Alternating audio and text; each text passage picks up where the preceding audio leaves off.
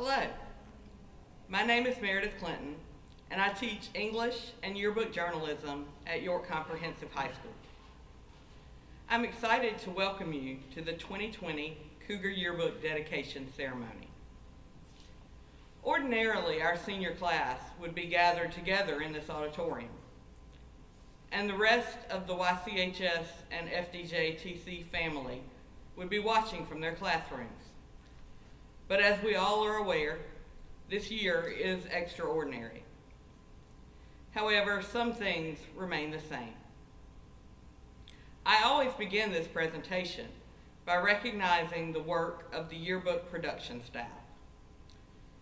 This year, our sophomores are Chris Borman, Brent Bradley, Katie Chapman, Maria Emery, Jenica Hundley, Emma Jeremko, Janiyah Love, Jordan Mills, Sierra Parrish, and Monica Monet Shannon. Juniors are Ayani Barnett, Zanaya Cannon, Jordan Docto, Lonnie Hughes, and J.C. Ramsey. Now for our senior staff members. They are Jason Aiken, Mackenzie Feimster, Aaliyah Love, Mayana Scherer, and Harley Turner. I'd like to thank these students for their contributions to this year's Cougar.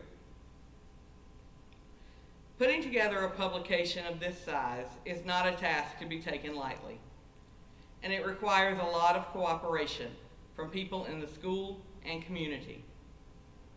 I'd like to take this opportunity to thank some of them. First, I'd like to thank the administration, staff, and students of YCHS and Floyd D. Johnson Technology Center for your support, participation, and patience and flexibility with the interruptions caused by necessities such as photography and interviewing.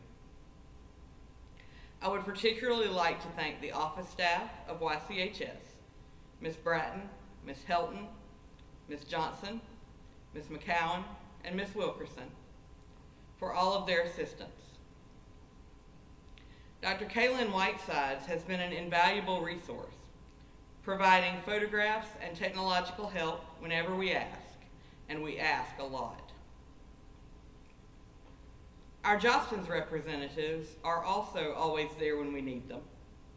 So I need to acknowledge Rebecca Dyer, who is our representative at the Jostens printing plant in Clarksville, Tennessee, and say a special word of thanks to Andrew Bell, our awesome Jostens sales representative, who is always there to help troubleshoot and provide any assistance that we require with professionalism and good cheer.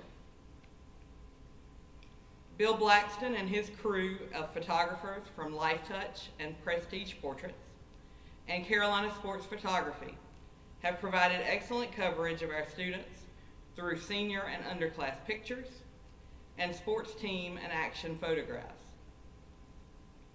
Local photographers Aaron Reel and Troy Reed have also been gracious enough to allow us to use their images on our pages, which is much appreciated. I'd also like to thank the parents who purchased senior recognition ads and yearbooks for their students, and who assisted with sending photographs and providing information this year.